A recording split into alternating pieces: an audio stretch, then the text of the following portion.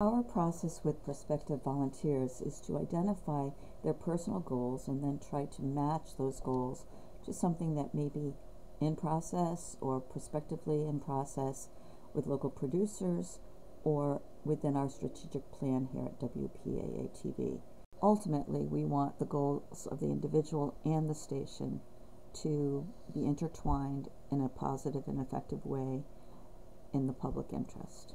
We do not edit or censor our user producers. We consider them volunteers. We provide the tools and the stage to help them reach their production goals.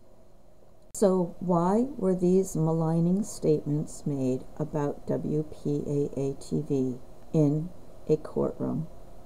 They were going to make it into a circus down there. They were going to set up cameras. They were going to film it. WPAA, he was getting cameras from them too.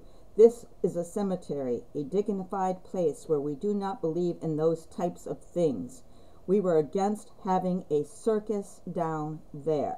We are obligated to help whomever walks in the door to the best of our ability, including the individual who made these statements.